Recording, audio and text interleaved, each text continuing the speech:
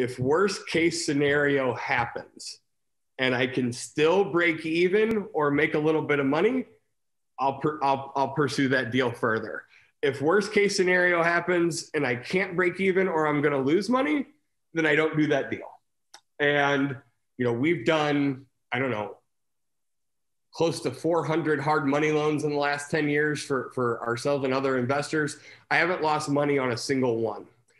Someone else could have probably done 1,200 hard money loans with the amount of leads that I only did 400 with, but I never lost on a single one. And I think it was because I was so afraid to lose because I had lost everything, so I couldn't do those deals. And that was how when this assisted living thing came to the table, it was scary. It was $4 million purchase, and it had the potential. The payroll and overhead expenses alone are $300,000 a month. So, doesn't take too many months of zero. You lose $300,000 a month for a couple of months, and I don't care how much money you got. I played that game one time before. So I had to look at this and say, what is worst case scenario? And if worst case scenario happened, could I at least break even and get out of it?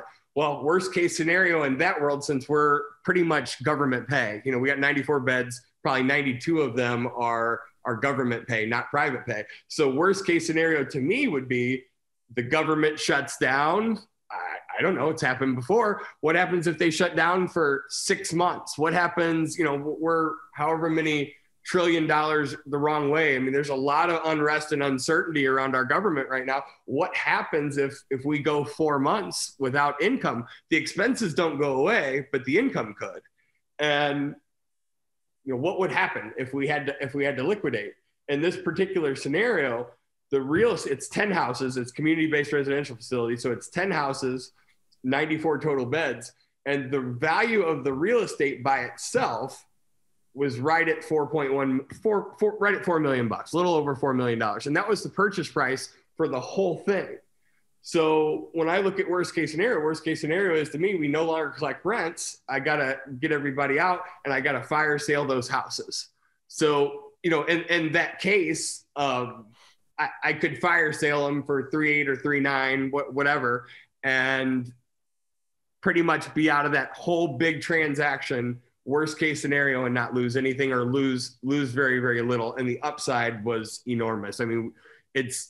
It's valued at between $100,000 and $120,000 a bed. So around $9 to $10 million is the value of it. We bought it for $4 million. So the upside, the real upside from the day we purchased it is enormous, and the downside risk is almost nothing. And so that was enough for me to say, let's figure this out.